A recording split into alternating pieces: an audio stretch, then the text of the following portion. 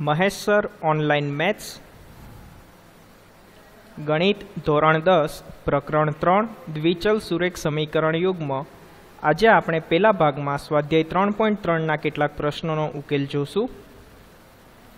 સ્વાધ્યાય 3.3 પ્રશ્ન 1 નીચે આપેલા દ્વિચલ સુરેખ સમીકરણ યુગ્મોનો ઉકેલ આદેશની રીતે મેળવો। મિત્રો, સમીકરણ યુગ્મોનો ઉકેલ શોધવાની પ્રથમ રીત છે। પહેલો દાખલો જોઈએ। x + y = 7 અને 3x - y = 1। તો અહીં બે સમીકરણ આપેલા છે। આપણે બંને સમીકરણને સમીકરણ 1 અને સમીકરણ 2 એવા નંબર આપી દઈએ। હવે સમીકરણ 1 ઉપરથી x + y = 7, તો આપણે x ને જમણી તરફ લઈ જઈએ તો આપણને મળશે y = 7 - x। તો આ આપણો આદેશ કહેવાય। હવે આપણે પહેલા સમીકરણ ઉપરથી આદેશ લેવાનો અને સમીકરણ 2 માં y = 7 - x જે આપણે કિંમત આદેશ મેળવ્યો છે તે મૂકીએ તો 3x - y = 1 બીજા સમીકરણમાં y ની જગ્યાએ 7 - x લખીએ તો 3x - 7 ઓછા એટલે વત્તા x = 1। તો 3x + x એટલે 4x - 7 = 1। -7 ને જમણી તરફ લઈ જાય તો વત્તા થાય તો 4x = 1 + 7 એટલે કે 4x = 8। હવે x ની સાથે 4 ગુણાયેલા છે, બીજી તરફ જાય તો આપણે આપેલી સંખ્યાને 4 વડે ભાગવા પડે એટલે કે 8/4। તો x = 8/4 એટલે 2। આમ x ની કિંમત આપણને મળી 2। હવે જે આપણે આદેશ લીધેલો હતો y = 7 - x તેમાં x ની જે કિંમત મળી x = 2 એ મૂકીએ તો y = 7 - x તેથી y = 7 - 2 કારણ કે x ની કિંમત આપણને મળી છે 2। તો 7 માંથી 2 જાય તો 5 વધે એટલે કે y ની કિંમત મળી 5। આમ આપેલા દ્વિચલ સુરેખ સમીકરણ યુગ્મોનો ઉકેલ x y એટલે કે 2 અને 5 મળે। બીજો દાખલો જોઈએ। 3x - y = 0, x - y + 6 = 0। ફરી એક વખત આપેલા બંને સમીકરણોને સમીકરણ 1 અને સમીકરણ 2 એમ નંબર આપી દઈએ। હવે સમીકરણ 1 ઉપરથી 3x - y = 0, y ને આપણે જમણી તરફ લઈ જઈએ તો 3x = y અથવા y = 3x બંને લખી શકીએ। તો આપણે y = 3x લઈશું, આ આપણો આદેશ થશે। હવે સમીકરણ 2 x - y + 6 = 0 તેમાં જે આદેશ મેળવ્યો y = 3x એ મૂકીએ તો y ની જગ્યાએ 3x લખીએ તો x - 3x + 6 = 0। સાદુરૂપ આપીએ તો x - 3x એટલે થશે -2x + 6 = 0। -2x ને જમણી તરફ લઈ જઈએ તો 6 = 2x અથવા 2x = 6 એમ પણ લખી શકીએ। x ની સાથે 2 ગુણાકારમાં છે, બીજી તરફ જાય તો ભાગાકારમાં જાય એટલે કે 6/2 તો x = 3 મળે। આમ x ની કિંમત આપણને મળી 3। હવે આ કિંમત આપણે જે આપણો આદેશ લીધેલો છે y = 3x તેમાં x = 3 મૂકતા y = 3x તો y = 3 × 3 તો y = 9। આમ y ની કિંમત મળી આપણને 9। તો આપેલા દ્વિચલ સુરેખ સમીકરણ યુગ્મનો ઉકેલ આપણે x = 3 અને y = 9 એટલે કે 3 અને 9 મળે।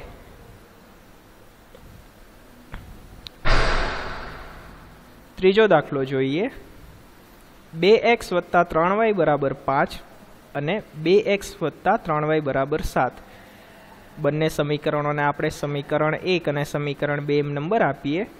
હવે મિત્રો, જો તમે અહીંયા ધ્યાનથી જોશો તો બંને સમીકરણોમાં ડાબી તરફની બાજુએ એક સરખા ચલ અને અચલ છે એટલે કે 2x + 3y અને 2x + 3y બંને સરખા છે, તો જમણી બાજુ પણ સરખી થવી જોઈએ। તો સમીકરણ 1 અને 2 પરથી 5 = 7 થાય, પરંતુ ગાણિતિક રીતે આ વસ્તુ ખોટી છે એટલે કે સત્ય નથી। તો આપેલા સમીકરણ યુગ્મનો કોઈ વાસ્તવિક ઉકેલ મળે નહીં એટલે કે ઉકેલ ગણ ખાલી ગણ છે। ચોથો દાખલો x - y = 3 અને 3x ઓછા 3y બરાબર 9. સમીકરણ 1 અને સમીકરણ 2 એમ આપણે બંને સમીકરણોને નંબર આપી દઈએ. હવે સમીકરણ 1 જે x ઓછા y બરાબર 3 આપેલું છે તેને જો આપણે 3 વડે ગુણીએ તો આપણને મળે 3x ઓછા 3y બરાબર 9, કે જે ખરેખર સમીકરણ 2 છે. એટલે કે આપેલા બંને સમીકરણો એક સરખા છે, તો આપેલા સમીકરણ યુગ્મનો કોઈ અનન્ય ઉકેલ નથી. હવે જે સમીકરણ યુગ્મનો કોઈ અનન્ય ઉકેલ ના હોય તેનો ઉકેલ ગણ અનંત ગણ હોય, એટલે કે સમીકરણનો ઉકેલ ગણ અનંત છે. તો ઉકેલ ગણ આપણે આ રીતે લખવો પડે: xy, કે જ્યાં આપણને બેમાંથી કોઈ પણ એક સમીકરણ લખી નાખવાનું, x ઓછા y બરાબર 3, જ્યાં x અને y બિલોંગ્સ ટુ r, એટલે કે વાસ્તવિક સંખ્યા ગણ. તો આપણો ઉકેલ ગણ આ રીતે લખાશે. 5મો દાખલો: 3x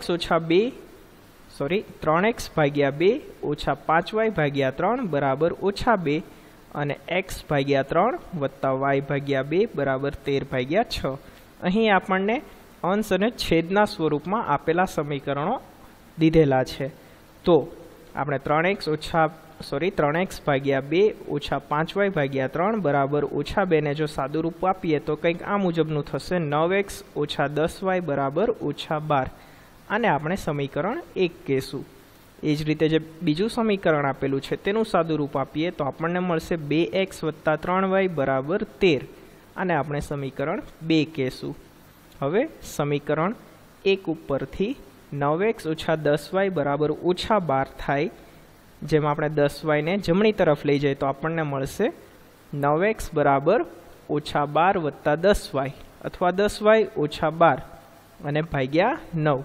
તો 1/9 કૌંસમાં ઓછા 12 વત્તા 10y. આ આપણો આદેશ થશે. હવે જે આપણી પાસે બીજું સમીકરણ છે, સમીકરણ 2માં આપણો જે આદેશ છે x, તેની કિંમત મૂકીએ તો બીજું સમીકરણ આપેલું છે 2x વત્તા 3y બરાબર 13. xની જગ્યાએ આપણે આદેશની જે કિંમત મેળવેલી છે તે લખીએ તો 2 કૌંસમાં 1/9 કૌંસમાં ઓછા 12 વત્તા 10y વત્તા 3y બરાબર 13.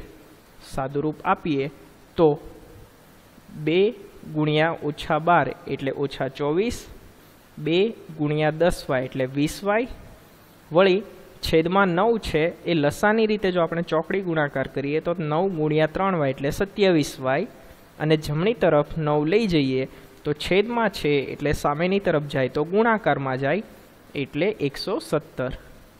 હવે ઓછા 24 વત્તા 20y વત્તા 27y એટલે થશે 47y બરાબર 117.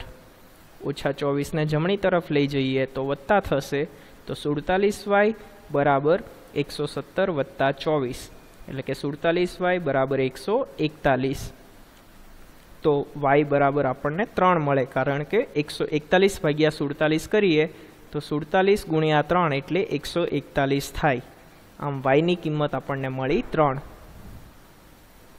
હવે yની જે આપણને કિંમત મળી છે તે આપણે આપેલા આદેશમાં મૂકી દઈએ, એટલે કે x બરાબર 1/9 કૌંસમાં ઓછા 12 વત્તા 10yમાં y બરાબર 3 મૂકીએ તો x બરાબર 1/9 કૌંસમાં ઓછા 12 વત્તા 10 કૌંસમાં 3, તો 10 તેરી 30 એટલે કે ઓછા 12 વત્તા 30, વળી ઓછા 12 વત્તા 30 એટલે 18, તો 18/9 એટલે કે 9 એકા 9, 9 દુ 18 એટલે કે x બરાબર 2. આમ આપણને xની કિંમત મળી 2. તો આપેલા દ્વિચલ સુરેખ સમીકરણ યુગ્મનો ઉકેલ x અને yની કિંમતો આપણને મળશે 2 અને 3. આમ પ્રથમ પ્રશ્નના જે 5 દાખલાઓ આપેલા હતા તેનો આપણે ઉકેલ આદેશની રીતે કઈ રીતે મેળવવો તે આપણે અહીં જોયું. જો તમને મારો આ વિડીયો પસંદ પડે તો મારી YouTube channel Mahesh sir online maths like કરો અને આવા વધુ વિડીયો માટે મારી ચેનલ સબસ્ક્રાઈબ કરો.